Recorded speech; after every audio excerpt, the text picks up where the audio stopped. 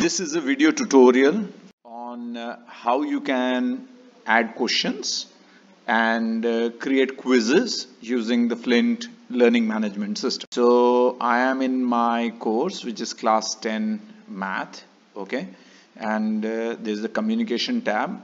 For creating quizzes, we need to go to the content tab, okay.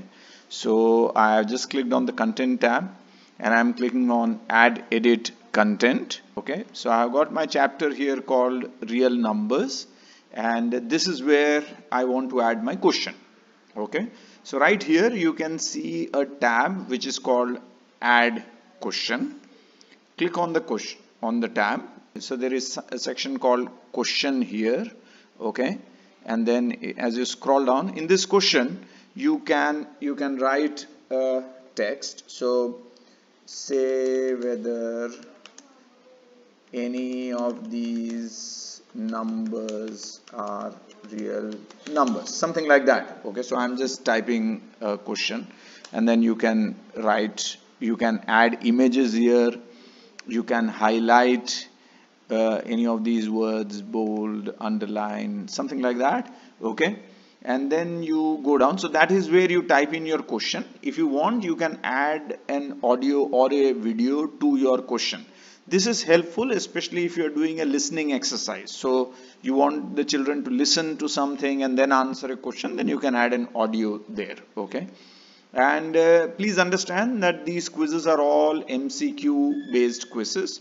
So you will have 4 options to each question. Okay, so option 1 maybe say I'm writing 34. Okay, and option 2 is, let us say, 57. Okay, so something like that. Okay, so and this is a minus 98, whatever, and then the 4th option I'm saying is none of the above, something like that. So I have added 4 options to it, and then I'm saying that option 2 is the correct answer, let us suppose. Okay, so I have done all of this. I have put in my question. You can see that I have put in a question.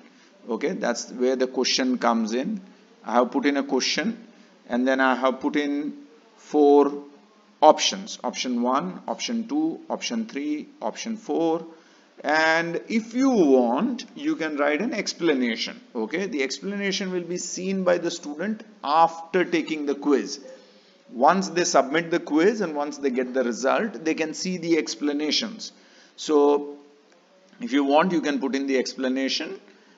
These are optional items. If you want to mention the difficulty level, you may do so, and then you save it. So similarly, you will keep adding questions. You need a minimum of 5 questions in any section, or if you can create a quiz across sections as well. Okay, so you keep adding questions there, and once you have added a sufficient number of questions, you will go to this second option, which is called create a quiz. Okay, so I'm going to go there, and then I'm going to create a quiz. I'm calling it trial quiz. Okay, so students, please attempt this quiz. Okay, any instructions that you want to provide there, and then in real numbers, so I have added 41 questions, so I want to take 10 questions from that. Okay, so at random, out of the 41 questions, it will take any number of questions, so it will choose 10 questions. So different students will get different questions, even that is possible. Okay, so you don't have to worry about children copying or anything, and I feel that 15 minutes is enough. Okay, so I'll do that. Now if you want the quiz to finish after 15 minutes, you don't want the kids to attempt the quiz, then you please click on auto terminate, and then you save it. Okay, so I just saved it, so my quiz has been created. Let me just show you how it looks here. So on the content page, you can see the trial quiz right there. If you want, you can pull it up or down, and that's as simple as making a quiz on the Flintt platform. Thank you.